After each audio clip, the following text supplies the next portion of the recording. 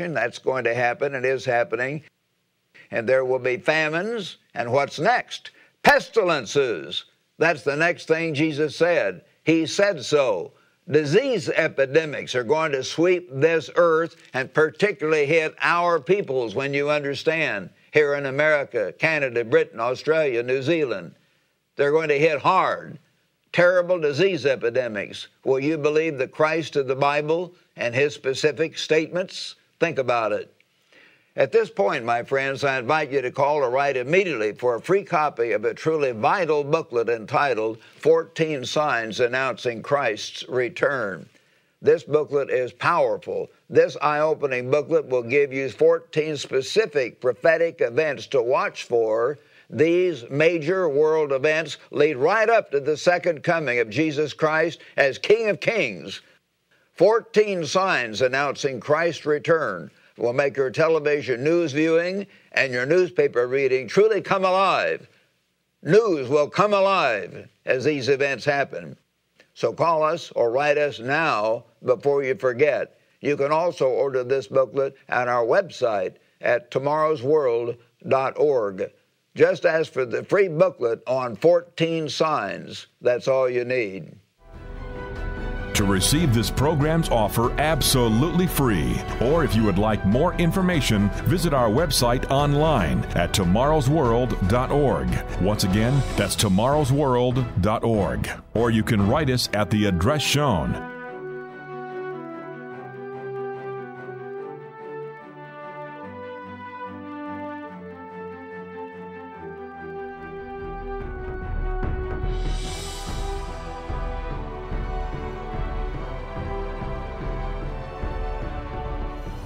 With this offer, you will also receive your free subscription to Tomorrow's World magazine, full of timely articles and unique insights on today's important issues.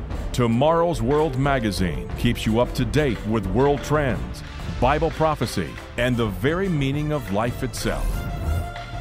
Tomorrow's World. Call now.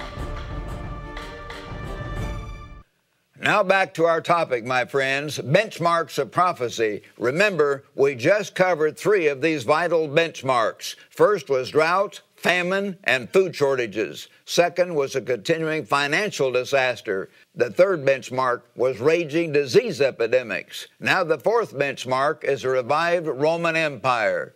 Number 4, a revived Roman Empire. For decades, many of us in this very work have directly warned you about a coming revival of the Holy Roman Empire. The groundwork is being laid for this right now. We've published articles about this regularly in Tomorrow's World and had many booklets referring in detail to it.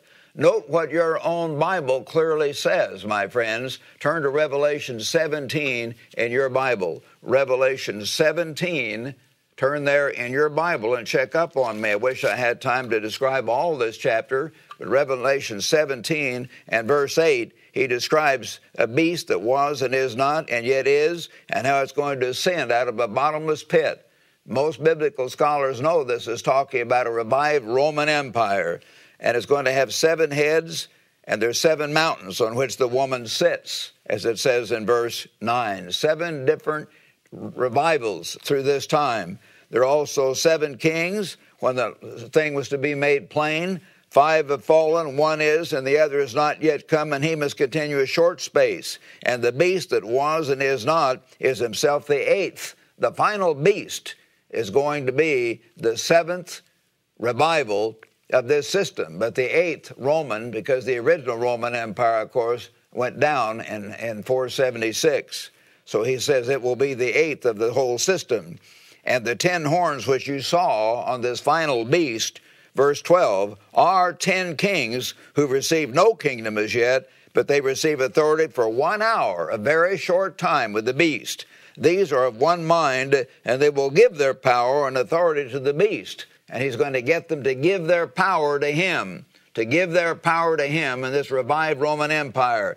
This power becomes the greatest power on earth by far, taking over vast parts of the world and the world's economy, as the whole 18th chapter explains. Note the power and the incredible arrogance of these final kings in verse 14. These will make war with the Lamb. and the Lamb, Jesus Christ, will overcome them, for he is Lord of lords and King of kings.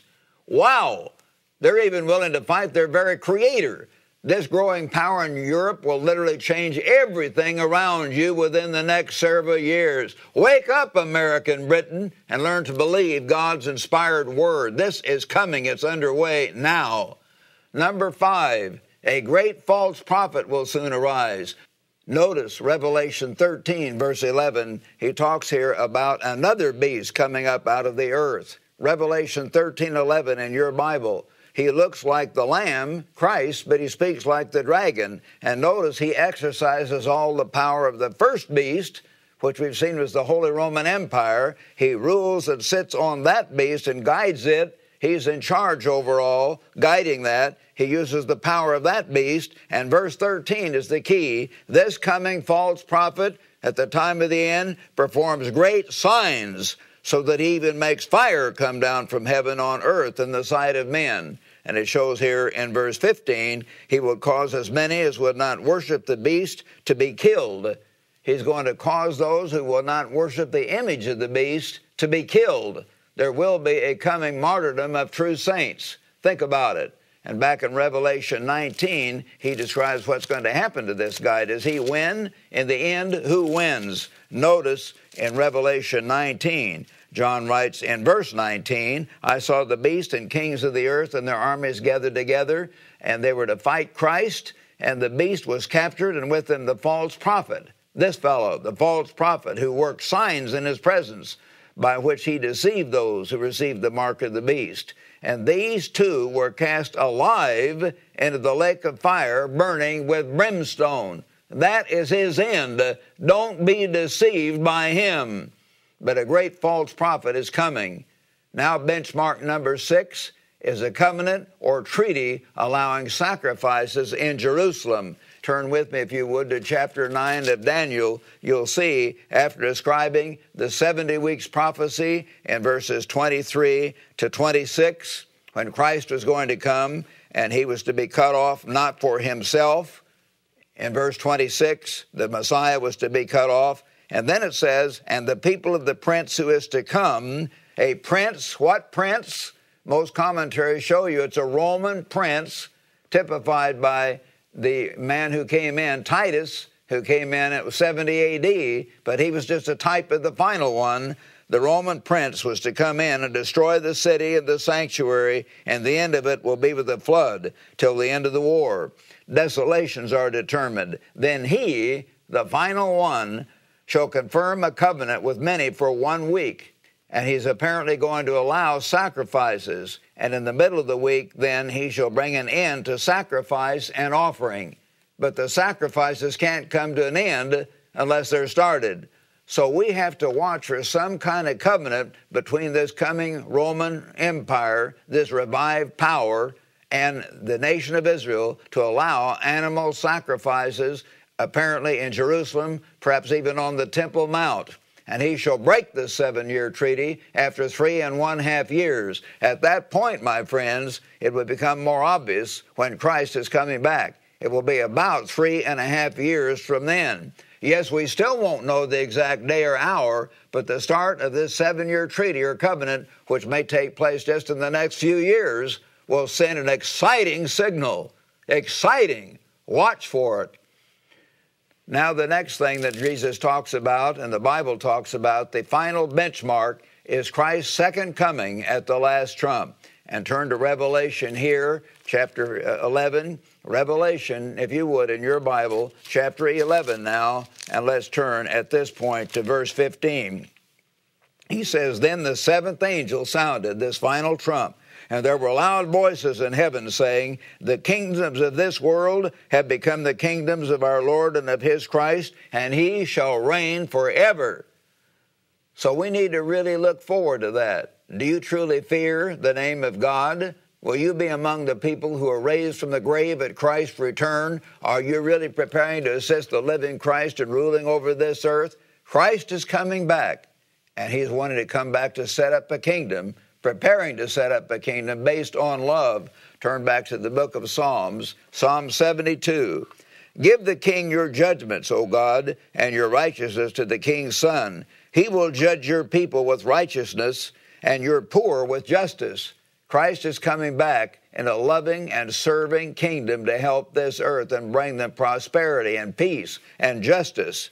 The mountains will bring peace to the people, and the little hills by righteousness. He will bring justice to the poor of the people. He will save the children of the needy, people who are suffering all over, and break in pieces the oppressors. They shall fear you. The deep regard for God will finally sweep this earth. As long as the sun and moon endure throughout all generations, he shall come down like rain upon the mown grass, like showers that water the earth. In his days the righteous shall flourish, and abundance of peace, until the moon is no more. May God help you to truly understand and want to serve the true Jesus Christ of your Bible. So watch and pray, my friends, and look forward to this time. And now we want to mention one more time this tremendous opportunity you have to get this powerful booklet. You need this truly eye-opening booklet, 14 Signs Announcing Christ's Return. It will be sent absolutely free upon your request. This eye-opening booklet will give you 14 specific events to watch for. These major world events lead right up to Christ's second coming as King of Kings. 14 signs announcing Christ's return will make your television news viewing, your newspaper reading truly come alive. So call us or write us right now before you forget. And you can also order this booklet on our website at tomorrowsworld.org. Just ask for the free booklet on 14 signs. That's all you need. And tune in every week to Tomorrow's World program. On this program, you'll gain precious information and insights available nowhere else. Richard Ames and I will give you understanding of current events and of the exciting prophecies of tomorrow's world. We also invite you to join our fellow presenters, Wallace Smith and Rod King, who will give you specific perspective and insight on vital biblical topics. So be sure to join us again next week, right here at the same time. See you here next week. To receive this program's offer absolutely free, or if you would like more information, visit our website online at tomorrowsworld.org. Once again, that's tomorrowsworld.org. Or you can write us at the address shown.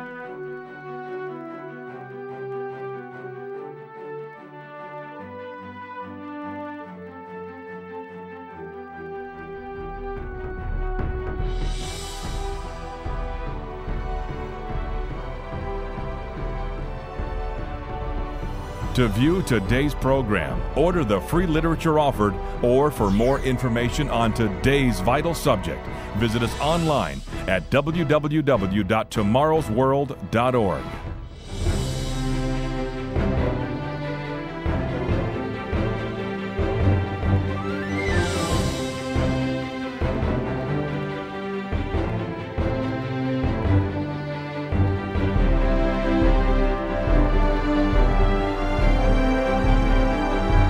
The preceding program is produced by the Living Church of God.